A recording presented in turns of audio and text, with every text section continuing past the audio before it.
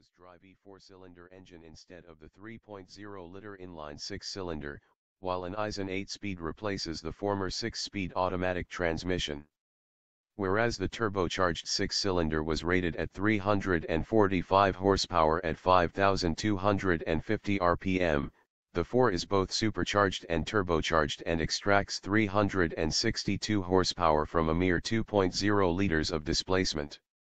This engine is rated at 302 horsepower in the S60 and 316 horsepower in the XC90. Polestar's version has a bigger turbocharger, more aggressive valve timing, stronger connecting rods, a high-capacity fuel pump, and a larger, freer-flowing intake system fitted with a low-restriction filter. Its bigger 3.0-inch exhaust system leads to twin tailpipes, and there's a valve that opens under electronic control or when the driver chooses sport mode with the transmission lever. Compared with the car's former Polestar 6, the horsepower gain comes at higher RPM, 6,000, and peak torque decreases to 347 lb-ft at 3,100 rpm from 369 at 3,000. Volvo claims 60 miles per hour should come up in 4.4 seconds. The carmaker claimed 4.7 for the previous version, but when we tested the 2015 Volvo S60 Polestar, we got to 60 miles per hour in 4.5 seconds. Fuel consumption also is said to improve, although EPA ratings are not yet in. Over the road and during a half-dozen laps of Paul Richard after the WTCC cars practiced on Friday, we found the new drivetrain an improvement to an already appealing car.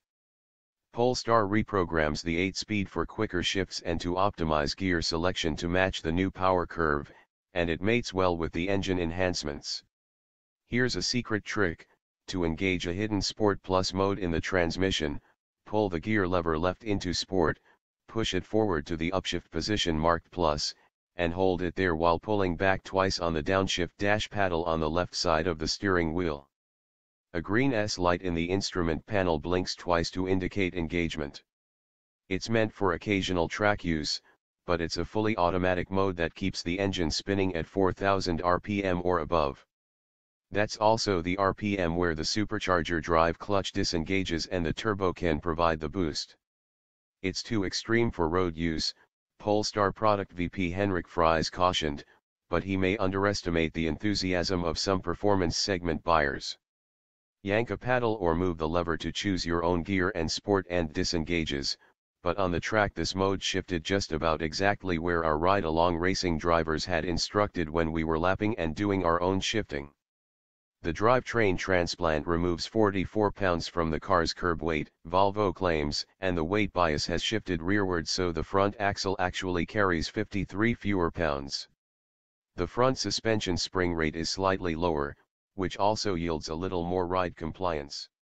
Still, the Polestar springs are 80 to 90% stiffer than those on the base S60.